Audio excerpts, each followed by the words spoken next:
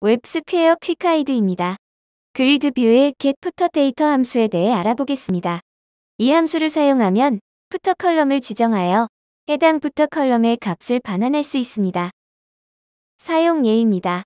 푸터 컬럼의 아이디나 인덱스를 지정하여 푸터 컬럼의 값을 반환하면 됩니다. 인덱스가 3인 푸터의 값을 얼럿으로 표시하는 코드입니다. 예제를 통해 확인해 보겠습니다. 그리드뷰입니다. 이 그리드뷰는 푸터행을 포함하고 있습니다. 브라우저에서의 모습입니다. 푸터에 표시되는 이 값을 반환해 보겠습니다. 그리드뷰 하단에는 트리거가 있습니다. 이 트리거에는 온클릭 이벤트가 걸려 있고 이 트리거를 클릭하면 푸터의 값을 얼럿으로 표시합니다. 푸터 컬럼을 선택하여 푸터 아이디를 확인한 후 해당 푸터를 지정하십시오. 하단의 트리거를 클릭하면 푸터 값이 표시됩니다. 스튜디오로 돌아와 getFooterData 함수의 파라미터를 푸터의 인덱스로 변경해 보겠습니다. 저장합니다. 화면을 다시 로딩합니다. 하단의 트리거를 클릭합니다. 이번에도 푸터 값이 얼럿으로 정상 표시됩니다.